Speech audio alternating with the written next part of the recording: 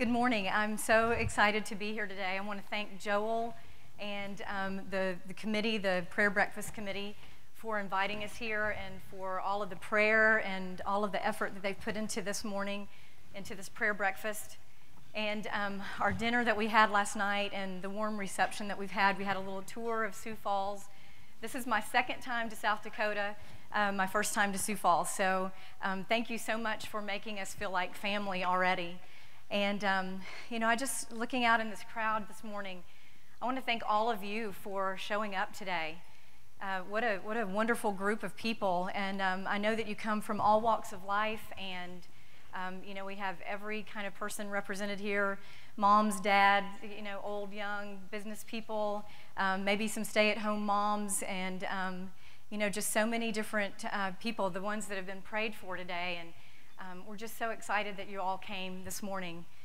And, I don't believe that this is a coincidence that Eric and I are here today on this Good Friday. And, as a younger child, I always wondered why we called it Good Friday when that was the day that Jesus was crucified.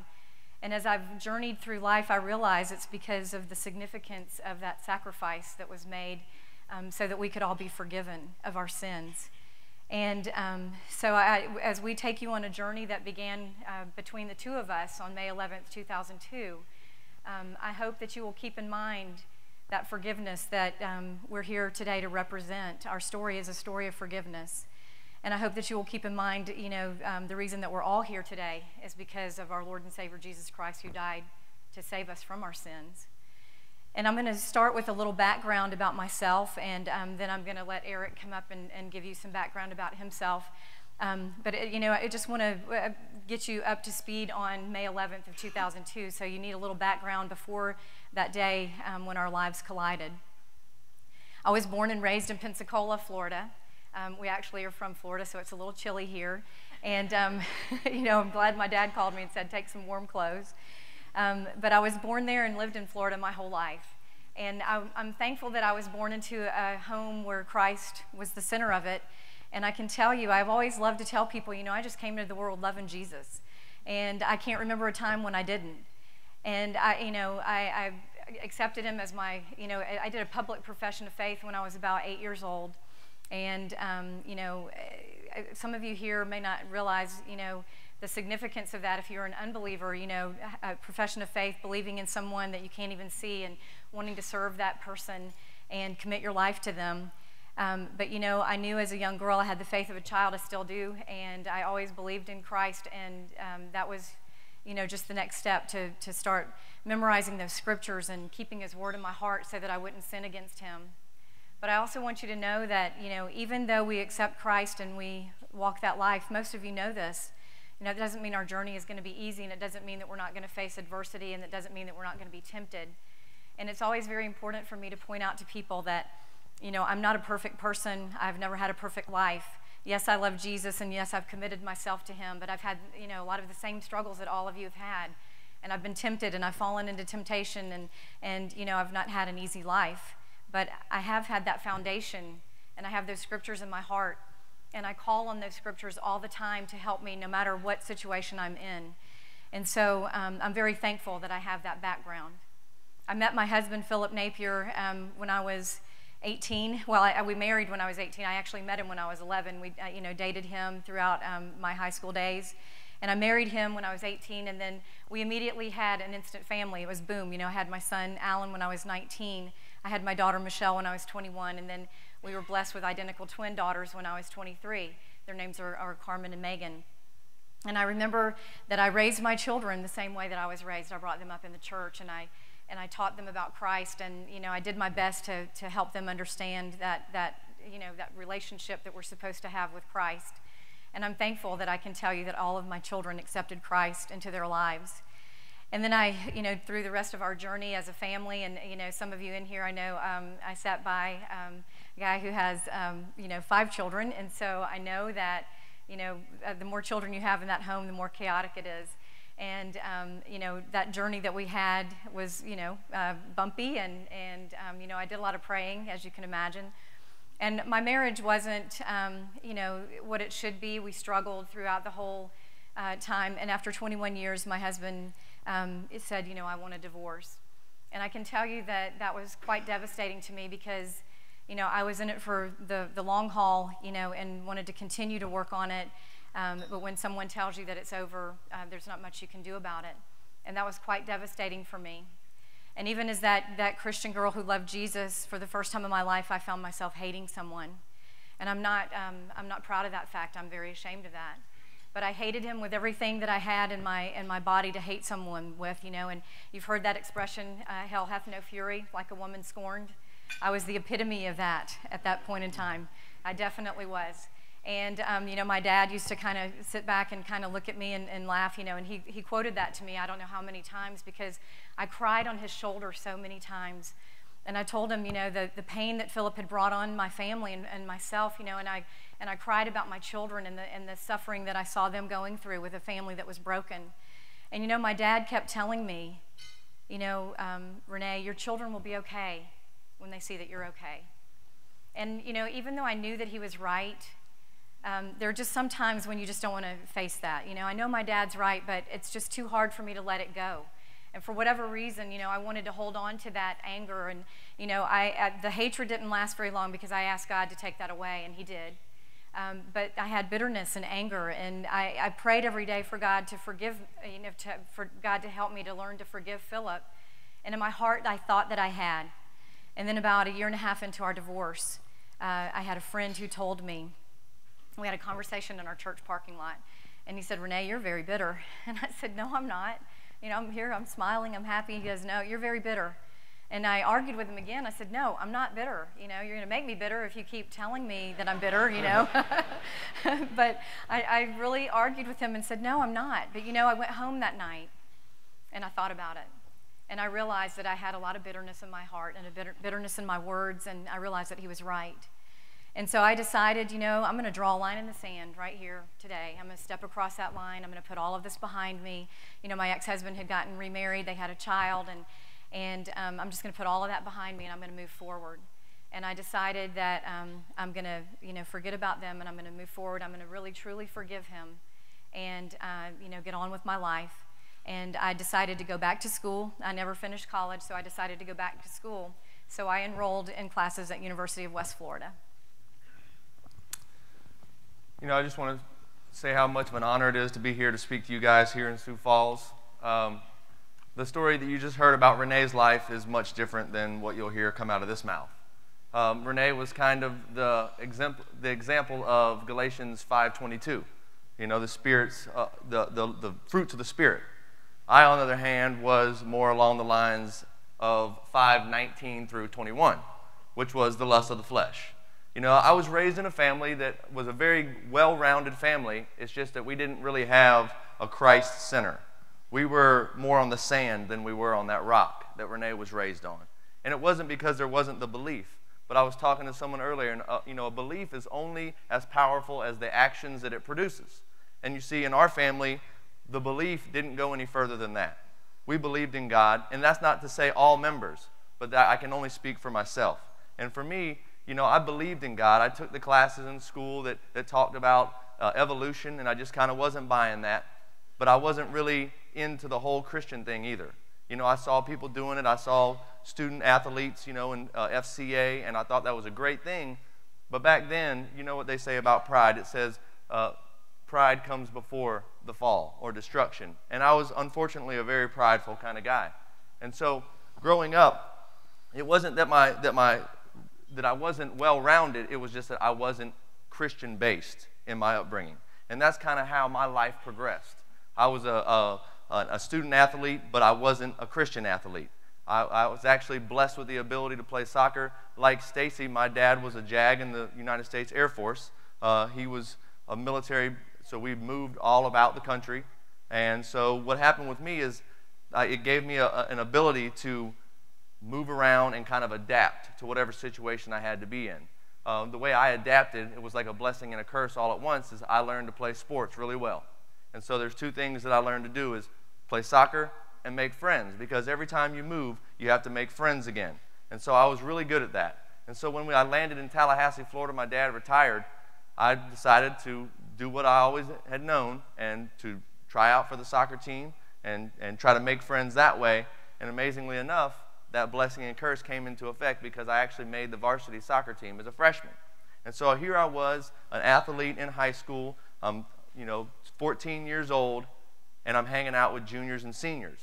And so in my thought process, it was, if I can play hard on the field with them, I can play hard off the field with them. One thing that Renee didn't mention is that in her upbringing, when she was 14 years old, she decided that she was never going to experience alcohol. And she has still never experienced alcohol in her entire life. For me, it was a little different. I experienced alcohol at a very young age. And that's kind of what led to Renee and I meeting. You see, I went on experimenting throughout college. It wasn't that I didn't have any sense. I was actually a very smart kid. I went to Florida State University. I started to get my priorities mixed up. I started to go to more of the social outings than I did study sessions. And the next thing you know, I was having to make a life change. And that change took me to Pensacola, Florida, where I thought that I was going to get my life on track. You see, but along the way, I had still not met Christ. I was still relying on my own ability to have it all figured out. And a lot of times, unbelievers don't realize it, but they don't have it figured out. When they lean on their own understanding, things can get a little bit out of control. And that's what happened for me. You see, I had moved locations, but my heart had not changed. I was still that guy that was thinking that I had it all figured out and I could handle every situation that came my way. And so when I went to Pensacola, I started doing really well in school. But there was one thing that I didn't do. I didn't stop drinking and going out and having a good time and thinking that I could handle myself. I didn't have scripture to base any of my actions on. In Timothy, in Philippians 2:3, it says, "Do nothing out of selfish ambition or vain deceit, but in all things consider others better than yourself." And you see, at that point in my life, I knew nothing about that. All I knew is that I thought I could handle my alcohol and that getting behind the wheel of a car was no big thing because I knew my limits. And so on May 11, 2002, I went out and I had a couple drinks with some friends. And as a senior in college, I thought that I could handle myself. I was 24 years old, and it would be no problem if I walked out to the car and drove home because I had not drinking too much. I knew that I hadn't reached my limit. They don't call alcohol liquid courage for no reason. I believed in my heart that night that I was fine to drive. And so that's what I did. I made my way out to my car, and it was almost like God was trying to intervene to a guy that knew nothing of him. Because when I went out to the truck, it wouldn't start. And this truck had never given me a problem before in my life. And so I didn't take the moment of pause and say, you know what, maybe I shouldn't be driving. Instead, that confidence, that pride stepped in and said, man, you're going to need to get this car started so you can go ahead and drive home because you're fine. You don't need to give in, and you're an athlete, and all of us are up for a good challenge. So instead of it's like an omen. God was like, son, don't drive this truck right now. But do you think I saw that? He and I were not communicating. I thought that I had it figured out. And so I got behind the wheel of that truck that night. And I called a friend, and he said he was in the neighborhood, so he was from Pensacola area. He came down and helped me out. But during this process, we're starting to hook up jumper cables, and Mike, he was a resident from Pensacola, from the area, knew a lot of the local people. And so he was helping me put the jumper cables on my truck, and he looked across the hood at me and he said, hey, Eric, are you sure you should drive tonight? And of course, what do you think I said? I don't know if anybody's had any experience trying to deal with a person who's under the influence. It's usually not a very pleasant experience. I told him how fine I was, that I could handle myself and I didn't need a babysitter, and that I even went as far as to tell him that if he would go ahead and jumpstart my truck, I would call him and let him know I made it okay. Now, I don't know if you've ever heard that situation before when somebody might be a little bit under the influence. Sometimes we will say, hey, man, just call me and let me know you made it all right. And the reality of that is who is that for? Is that for that person or is that for you? So I do encourage you all to never allow your friends to drive under the influence just because you wouldn't want to lose a friend, but also this situation, how it plays out, is just something you would have never thought of. You see, Mike ended up saying, okay, man, fine. Just call me when you get home and let me know you made it okay. And so he jump-started my truck, and I left that night. And do you think I was able to call Mike? Not this time. Mike never received a call from me. But Mike did receive a phone call. Mike received a phone call from another friend of his. That phone call was letting him know that Megan and Lisa were killed that night by a drunk driver. That drunk driver was me. He learned that he lost 2 friends that night. Renee got something totally different. The next morning, Renee got a knock on the door. She had lost a child. You know, I will never forget that morning of May 11th. It was early in the morning. It was about 8:45, and my sister-in-law came to the door. And I see her standing there, and I'm kind of confused at why she's there, you know, because she came unannounced. And I looked at her, and she said, "There's been an accident. It was Megan. She didn't make it." And, you know, as you all know, that's every parent's worst nightmare, is to find out that you've lost one of your children. And I denied it like 3 times. I just screamed out, you know, from the depths of my soul, "No," you know, and I kept looking at her and saying, "You're kidding." I mean, I just wanted to look in her face and see that this was not really the reality, that I had not really and truly lost a child. And she allowed me to have that moment there where I was just, you know, wailing from deep down in the depths of my soul. And, you know, she stood there, and then, you know, she came in, and as she was watching me grieve, you know, she looked at me and she said, "Renee, we need to tell Philip. He doesn't know yet." And she said, "Do you want me to go and tell him?" Because you know what? Barbara had been living around me and had seen that bitterness in me. And she had seen me a year before when our daughter Michelle had gotten married, how I would not even sit on the same row as Philip and his wife.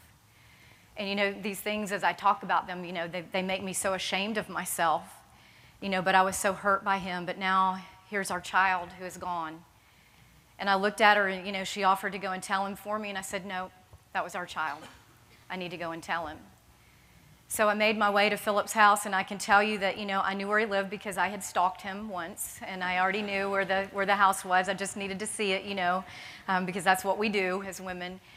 And I led everybody right there straight to that house and knocked on the door, and we showed up there with 3 policemen.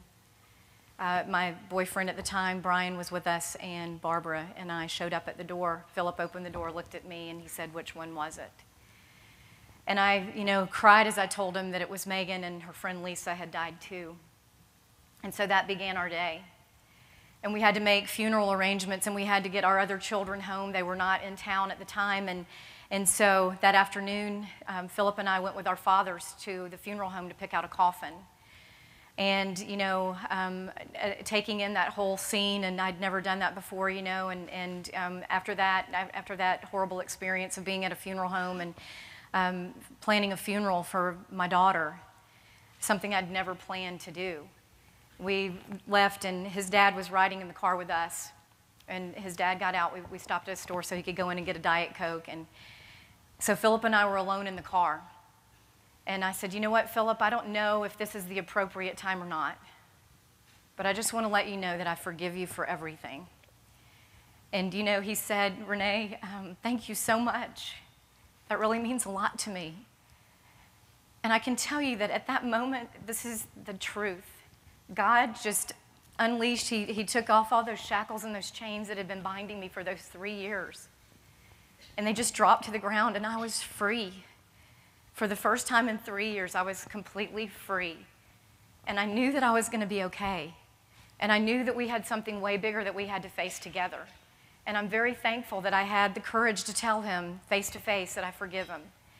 And, you know, I realized that God was also preparing me for someone else that I was going to have to forgive, and that was Eric.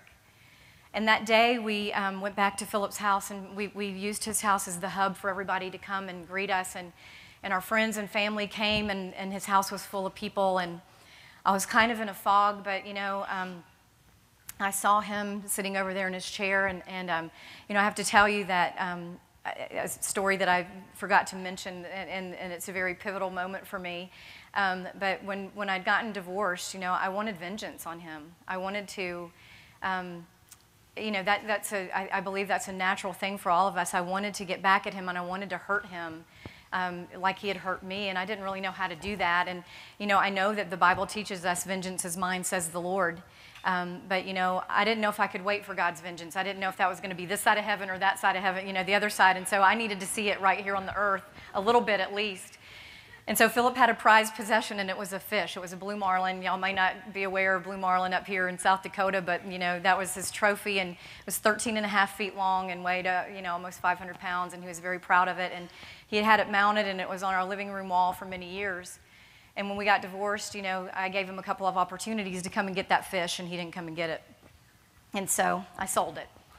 And I didn't just sell it. I sold it to a restaurant that I knew that he went to. And it's called Flounders, Pensacola Beach, if you ever want to go and view it.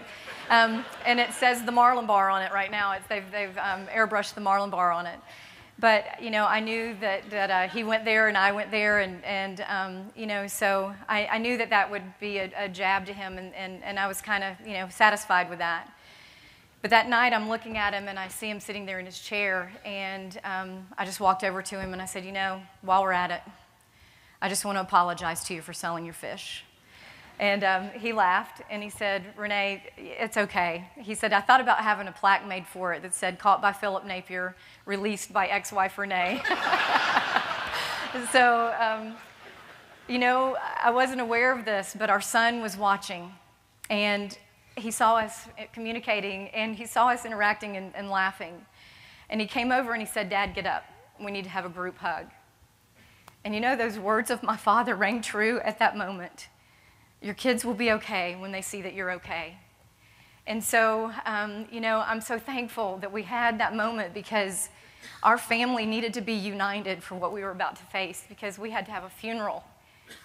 And, we had to have a trial. And there's just really no way that you can get prepared for that other than having that unity of your family and praying. And I prayed every day, and I was in this darkness. And the scripture that Linda quoted a while ago, this is a day the Lord has made. I'll rejoice and be glad in it. I got up every morning and I said that out loud, and then I followed it up a lot of mornings with, what, God, I do not feel like rejoicing today, but I'm going to trust in you, and I'm going to say that scripture every day until I actually mean it, and until the day that I really do have joy in my heart. And so we went, 14 months later, we had a trial, a week-long trial, very hard, emotional week for everyone. And I can tell you that, for Eric Smallridge, I promised myself when I hated Philip, and I got through that part, that I would never hate another person, so I would not allow myself to hate him. And he was the same age as my son. They were born the same year, same age. And I realized that I would be very arrogant as a mom if I thought that my son couldn't make that same mistake. And so I didn't want to hate him, but I still had a lot of anger. And I had a lot of rage, and I had rage toward God, and I shouted out at God, and I told him how angry I was at him because I didn't understand why he would allow that to happen. He could have stopped that from happening. And here I have this, God just he put his arms around me and just let me know that it's okay. He gave me peace. And he let me know that it was okay to be angry at him, and that it was okay to be angry at Eric. And, I just had to trust, and I had to have faith. And we went through that week-long trial. And I remember that even through that week, the anger that I had in me was because Eric had pled not guilty, and because I had seen no remorse in him. You might wonder why a guy would plead not guilty to an accident that he obviously was the cause of. But as you know, when you're a Christian, you know that God will not allow you to be tempted beyond your means. But as a human being that has no relationship with Christ, I was that lost soul. I thought that I had committed a crime. I had committed a sin against not only the Napiers and the Dixons. I had not only let my family down, I had destroyed my future. I was a person that was just lost in this world. And so I was very vulnerable. And when they started telling me about the length of time that you can get for a DUI manslaughter, I did whatever they said to do. I became heavily medicated, had a lot of suicidal thoughts, thought that maybe if I just took myself out, then maybe that would make up for it. But then I thought about the loss that my family would experience. And so that was the main reason why I was so easily led to plead not guilty in that moment. They say, in your weakness, Christ is the strongest. But what happens when you don't have Christ? In your weakness, you're just weak. And that was me. And so when we went through that trial, I had no other way of going about it but to plead not guilty, because the truth is, I did not want to be guilty. I did not want to believe that I had caused all of this that was going on in that courtroom at that time. And so not guilty came out of my mouth, and that's actually all I said. I was told not to testify, so I just sat there like a blank person that I was, because that's really what I was. I was hollow. There was nothing going on inside. And so as Renee and her family and the Dixons looked on, that's really what they were seeing. They were seeing a shell of a man who did not know Christ and had no foundation to stand on. But then I was taken away to jail. And I know you guys maybe have heard of jailhouse religion or chain gang religion or whatever it may be called. And I'll tell you the truth. You're looking at a classic example of it. You know, and I will tell you this right now. There is no bad place or time to meet Christ, because that's where I met him. And you know, that was the biggest change that I've ever made in my entire life. I'd always heard about him, but I had never seen him. I had always seen people, and I just assumed, like Renee said, that all Christians just think their lives are peachy cream and everything is going to be fine for them. But they go through struggles too, so what's the point of it? And I didn't understand it. And I still had my doubts of whether I could actually become a Christian, because I felt that I had tempted God beyond his allowance. I figured that he would look at me and say, I don't know you. You know, get away from me. And so I was actually in prison with a doctor that the Napiers knew, and he had followed the whole story. And he came to me one day, and he told me about this road to salvation. And of course, I wanted to hear what he was saying, because God had brought me to that place in my life where I needed a Savior. You know, growing up, being the athlete that I was, you know, having the upbringing in the military background, I was a very confident person. At this point in my life, I was nobody. And I knew that I needed a Savior. He brought me to that weakest moment, and I wanted to experience his strength. And so it was so ironic. And, you know, like Renee said, there are no such thing as coincidences, just appointments.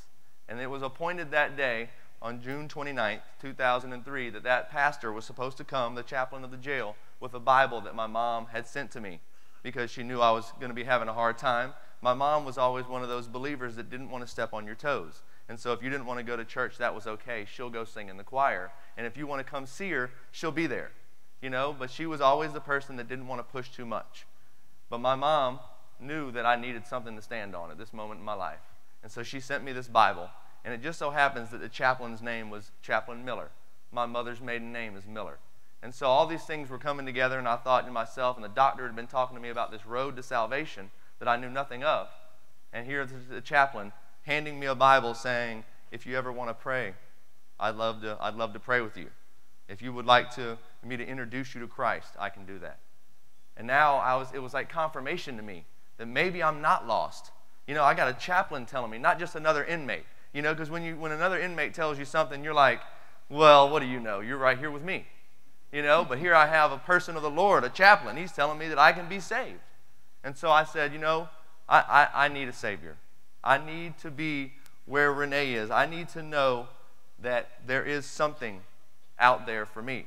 And so I went into that cell that day with the chaplain, and we sat there and prayed. And I don't know if any of you have experienced it, but the weight of the world felt like it came off of my chest. I felt like that scripture that says, I will not allow you to be tempted beyond your means, but when you are tempted, I will provide you a way out.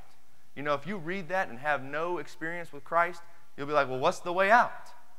Well, obviously it's through him. And what that day prepared me for was a sentence that was to come. And that sentence was a very lengthy prison sentence that I don't think I would have been able to handle as that hollow person that I had become before meeting Christ. You know, after the trial was the very first time that I actually got anything from Eric, and I got a letter. And it came very soon. You know, he had been convicted of 2 counts of DUI manslaughter, and, you know, we felt pretty good about that, and that he got that conviction. And now I've got this letter that I've been really needing to read, and he was apologizing for his actions in the crash that occurred that night. And, you know, he was still, in my opinion, you know, I read it, and I still felt like he was a little bit guarded because he hadn't been sentenced yet. But I remember reading that letter for the very first time, and I had to go pick it up at the courtroom. At the attorney's, the attorney was right across the street from the courthouse, and I can't remember why I had to do that, but I remember that I couldn't wait to get in my car, and I opened it immediately and I read it. And I sat there, as I read through that letter, I just sobbed. I mean, the tears just flowed freely. And then I started calling people. I called my mom and my dad, and I called my children, and I was reading that letter to them over the phone. And, you know, at least the first 10 times that I read it, you know, I was crying. Just all this emotion was coming out because I needed to hear those words, "I'm sorry." And, you know, that was the first time that I'd actually had words from him. And I want to tell you, I was a little skeptical about the letter, too, because the handwriting was so perfect and so beautiful that I thought, his mom wrote it, you know? And I sat there and I had this conflict going on in the car. I really and truly, and I'm talking to somebody, I said, but it really looks like his mom wrote it. And then I looked and it was stamped, you know, came from a correctional facility. And I thought, well, she couldn't have done it. You know, there's just no way. And so I finally just had to go, you know what, God, I'm just going to believe that this came straight from Eric. And I want you to know that since then I've seen his handwriting. It really was from him. And so I was very relieved to get that letter. And, you know, as we went on and had his sentencing, and that day in the courtroom at his sentencing, that was my moment to be able to make an impact statement. They call it a victim impact statement.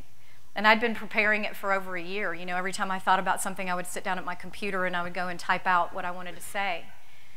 And I'll never forget that day in that courtroom. You know, my whole family had our opportunity to speak, you know, and this was before the judge ruled. And I read through my letter, and I told Eric, you know, in the court and in the public, you know, what had been taken away from our family, and all of the events that had gone on during that year, and all the things that I had to do without my daughter in my life. And then I looked at Eric and I said, Eric, I forgive you. And for me, you know, that was the moment that the healing truly began for me. And, you know, I'm very thankful that I uttered those words. Someone asked me recently, did you really mean it 100%? And I said, you know what? I think I did, but it doesn't matter. Because those are such powerful words. There's so much power in those words that I know the healing began for me. And I hoped that it had begun for him.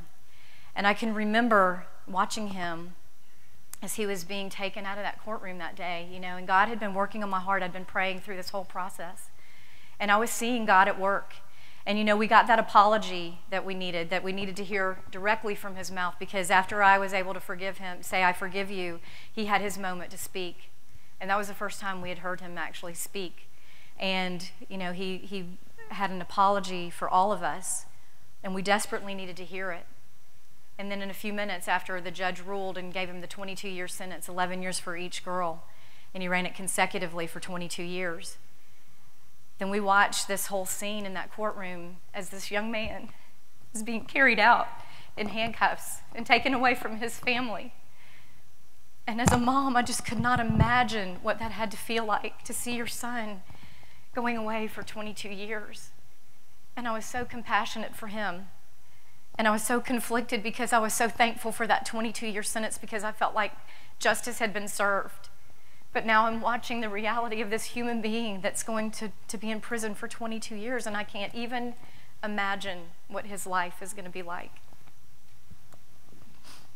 You know, receiving a 22-year sentence, you know, the judge read it off. You're found guilty of DUI manslaughter for the death of Megan Napier. You were receiving 11 years and 4 years probation. You were found guilty of DUI manslaughter for the death of Lisa Dixon. 11 years, 4 years probation to follow. It was his option of running them consecutive at the same time or concurrent. Or concurrent is at the same time, consecutive is one after the other. He had the option to do one or the other, and he chose to go with the consecutive sentences. Now, as with a guy sitting at that table, a lawyer on either side, standing to be pronounced judgment upon, I can imagine that you would know, maybe have a thought of how that might feel. But the amazing thing is that transformation that took place in the jailhouse made it where it didn't matter what the judge said. When he told me that he was going to run them consecutive, it didn't change my outlook on it all. I knew that I was guilty. I knew that I should have pled guilty in the first place, because now I had the strength of Christ within me. I felt the indwelling of Christ. I knew that if I was following Christ, this would have never happened. But he had decided to allow me to be one of his own, and that no matter what the sentence, he was going to be there. He was never going to leave me or forsake me. I had read these words now, and I had the scripture in my heart, and I could stand on it. And that power that he gives through the forgiveness. When Renee said, Eric, she looked at me and she said, Eric, I forgive you. You know, if I was still so young in the faith that if she would have walked over and slapped me in my face, I would have understood that more than I did when she looked at me and said, I forgive you. And the power of forgiveness just spread through our whole story. It's the same power that Christ gave when he died on the cross for us and forgave us of our sin. But you see, a lot of us never get the opportunity to really see that right there so bluntly in our face as I did that day. And that power that was given to me by the glory of Christ and the grace of God, that forgiveness that was spoke to me, changed my life too. Because when I went to prison, I can remember it like it was yesterday. I went from having a pre-law student as a roommate to having this older gentleman who had gray hair. One eye was glazed over with glaucoma. The other was bright blue. And as I entered his cell, he turned and looked at me and didn't say a word. And they slammed the door behind me. You know, and I wasn't super scared, but I was pretty scared. But I knew, I knew that God was not going to put me in a situation. I felt his hedge of protection on me. I didn't know who this guy was, but I knew that I was going to be okay. Why? I don't know. It's like Stacy said, the peace that surpasses all understanding. You don't understand why you're feeling the way you're feeling, but you just know that it's going to be okay. And it turns out, the way I found out who this guy was is they called us for laundry, and of course I was new to this whole system, and so I didn't know what was going on, so I just followed everybody else's lead. And, you know, I started learning early in jail and the first few days in prison that you don't ask people why they're in prison. That's just not proper etiquette. And plus, you probably don't want to know why, you know? And in this case, that was exactly what happened. I didn't need to know this.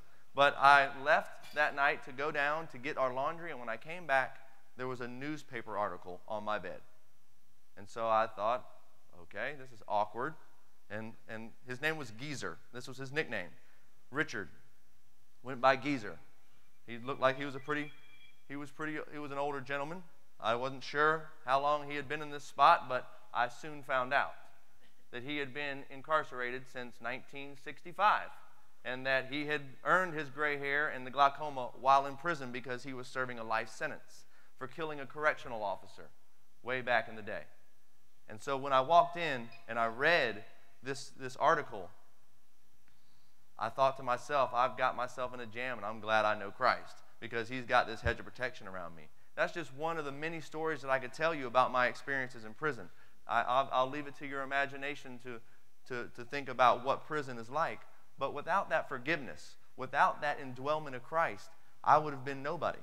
You know, throughout the process of incarceration, you have the opportunity to appeal your sentence. And so, of course, I wanted to utilize that right that I had, but I always told Renee and her family whenever I was appealing that I was not appealing my innocence, that I knew I was guilty. I just wanted to see if the court may reconsider. We had heard him say something about the concurrent sentences and not the consecutive, and we wanted to see if maybe they would grant me a new trial and go ahead and go with concurrent sentences. So we were appealing and appealing and appealing, and every man that we came encounter with said no. So we decided to go to the United States Supreme Court, but even on that level, we got a no. But God had something else in store. So we knew that Eric was appealing his sentence because every time he did, I got a big envelope in the mail with all this legal stuff, and I can honestly tell you I didn't read through it because I wouldn't have understood half of it, I'm sure. But I knew the gist of it, and that was that they were appealing. And my dad had told me that appeals process is very costly. And you know, about a year and a half into Eric's prison sentence, so it's probably going on to 2004, 2005, I had begun doing DUI presentations in 2004, and so I was out, you know, trying to speak in schools and churches. And now my mom had gotten on his calling list right after he went to prison, And I was at her house one day, and it's, about a year and a half into his sentence, and he called. And so I got on the phone with him, and the first thing that he said to me is, I want you to know that I take full responsibility for what I did that night. And I can tell you that, that was some words that I really had been praying and longing to hear. I hoped that one day I would hear him take responsibility. And so my daughter Michelle and I had a conversation right after that. I encouraged Eric to write to all of my family and let him be the one delivering that message. So he wrote to my family and the Dixons, to everyone, my sister, my brother, my mom, my dad, my children, my ex-husband, the Dixons, and let them know that he took responsibility for what he had done. And I got a phone call from my daughter at some point, my daughter Michelle, and she said, Mom, is it a burden on you that he's going to be in prison for 22 years? And I was so relieved to hear her say that, because it was a burden on me. And, my heart was pretty heavy about that, because, as we talked as a family, we felt like 22 years would be very detrimental for this young man who was a good person, came from a good home, made one bad choice that night and a fatal mistake. But we really were compassionate toward him. So we got together with the Dixon family and his family, and we all went before the judge. We got him a hearing date on August 18th of 2006. That motion, y'all, was the biggest thing in my entire life. I'd already met Christ, and I will tell you right now that was obviously the moment that changed everything for me, is the day that I, hands down, gave my life to Christ. For a while back there, I was a little on the suicidal side, and we were at dinner last night, and I shared the analogy of the poker game where you got to know when to hold them and know when to fold them. And back then, in my hollowness, in my humanness, in my flesh, I wanted to fold that deck. And what I mean is I wanted to commit suicide back then. But so when I met Christ, that all changed, and I gave him that hand. And he did made a little wand maneuver and turned it around, and we had nothing but aces. As a matter of fact, we had 5 aces, not only 4. We had 5. And this motion ended up being that 5th ace. And the thing was, as I said, we got denied on every level. Man, the justice system said no. But you see, God knew that someone in this room might need to hear the story about forgiveness. And you see, without that forgiveness that I was given, I wouldn't be standing here right now. My original sentence was supposed to end in 2022. That was the earliest date that I was ever supposed to see the other side of those fences. But instead, the Lord decided that he had something else in mind. And so that day, when I was granted that hearing, and these hearings, they're called a motion for reduction or modification. And what they are called in the chain gang is a beggar's motion. Because during these hearings, there are no statutes of law quoted. They don't want to hear about precedent. They don't want to hear about anything law-related. They want to hear why they should give you mercy. And on that day, I did not go there and beg for mercy.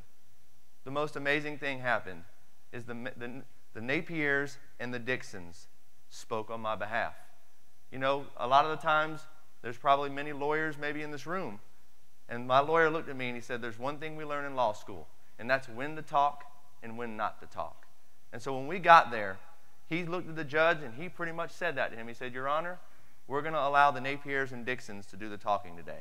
We just want to respect the court and to present this motion for reduction or modification. And that day, 11 members of the Napiers and Dixon family came up and spoke on my behalf. And that is the only reason why I'm standing here today.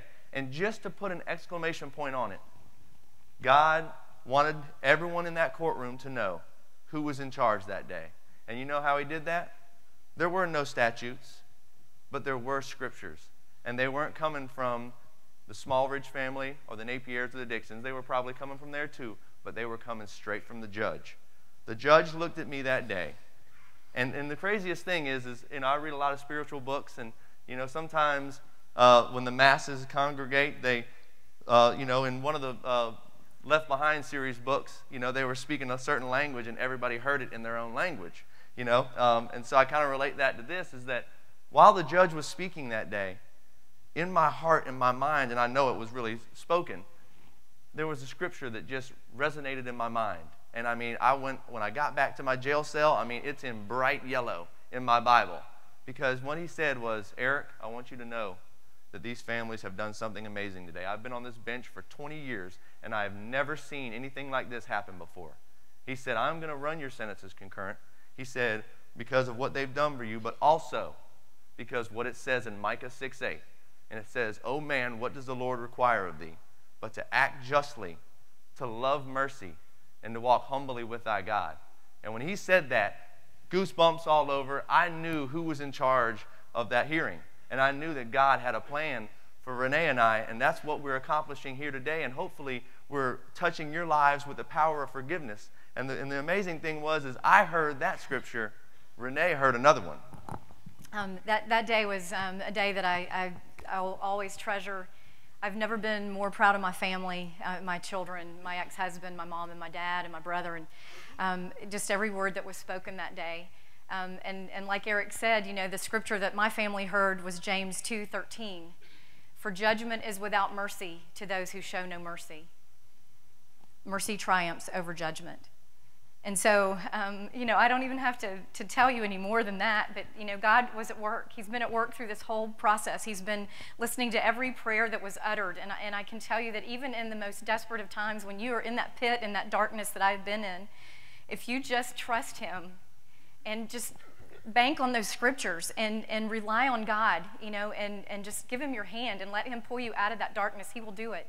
He is faithful. You know, the song "Standing on the Promises," well, that's what I've been doing my whole life. I've been standing on those promises, and I can tell you that they're not empty. They're not empty promises at all. And so today, you know, Eric and I have been able, since 2010, you know, I started in 2004 doing my presentations, and I always wanted him to join me. And in 2010, the Department of Corrections, I went before them, and they allowed it to happen. I've met just about all of our sheriffs in the state of Florida, and there was 100% behind me. And you know, they had to go and pick him up while he was incarcerated and bring him, and he was chained and shackled and handcuffed, and we would do our presentations together, and now he's a free man, and we're still continuing, as you can see, to go and share this testimony. And even in the schools, you know, I don't tell this story without talking about forgiveness. And I can tell you the power of that forgiveness. You know, students will come to us at the end, and they will promise that they will never drive under the influence. And then later I will get a message that says, you know, "I promise you I won't drive under the influence, but I want you to tell me about that forgiveness." And they've told me that they've forgiven a dad for molesting them, you know, a father for just, you know, being absent in their lives, you know, a mom for being in prison, a brother for being in prison. I hear so many stories of how young people have been able to forgive because they've heard this story. And it's really important for you today to realize that this is not about Renee and Eric. The story, yes, it's our story. But there's a bigger story here, and that is why we're here today. And the bigger story is that, you know, Jesus Christ sacrificed his life for us. And on the cross that day, he said, "Father, forgive them, for they know not what they do." And he's the perfect example of forgiveness, not us. But what we are is a human model, I guess, of that, and what God can do, and what the power of forgiveness can do if you just will allow it to. And so today, you know, I hope that you will think about someone that you need to forgive. And I realize that people drag things through their whole lives, and they let it, you know, make them angry every time somebody's name is mentioned. And you know, make a face. I mean, I'm guilty of that myself.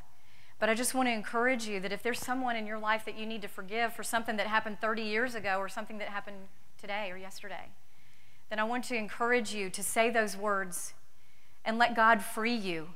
Because, you know, if you really think about it, we're all human. We've all sinned. We all fall short of the glory of God. And we all are in need of forgiveness. And, you know, in 2010, I was able to write my story into Matthew West because he's the Christian music artist, and he asked people to write their stories in.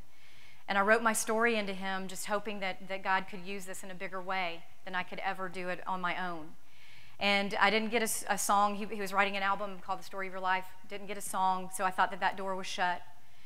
I got recognized that he was going to put my story in a book that he had written. You know, I knew that he had gotten over 10,000 submissions for that of stories. And I thought, well, you know, everybody has a story. We all have a story. We're all storytellers. And so I felt like that door had shut, you know, about a song. And then in May of 2012, I was called to a radio station down in the area of Florida that I lived in, and they wanted to let me know that I thought I was there for a radio interview, so they bamboozled me. But then they told me that Matthew West had written a song, and it was called Forgiveness, and they wanted to play it for me that day. And I want to just tell you real briefly, because this is the close. I want to tell you before we're going to play the song here and let you listen to it. But I just want to briefly tell you that when Matthew came out, he said, Renee, I carried your story for about 2 years in my guitar case. He said, I read it when I was in that cabin 2 years ago, and he said, God just didn't want it to be on that first album, and I didn't understand why until now. And he said, my record label told me it was going to be my #1 release on the new album coming out in the fall. And he said, I had not been following you, and I thought, well, Renee has to know before the song comes out. And he said, I Googled your name, and I saw this article about you and Eric going and speaking, and I read that Eric will be released in November of 2012. And he said, and that's God's timing. And he said, you know, because the song is forgiveness, and it's because of your forgiveness that he's able to get out in November of 2012. And so what we'd like to do as we close today, we'd like to allow you to hear that song. Thank you so much.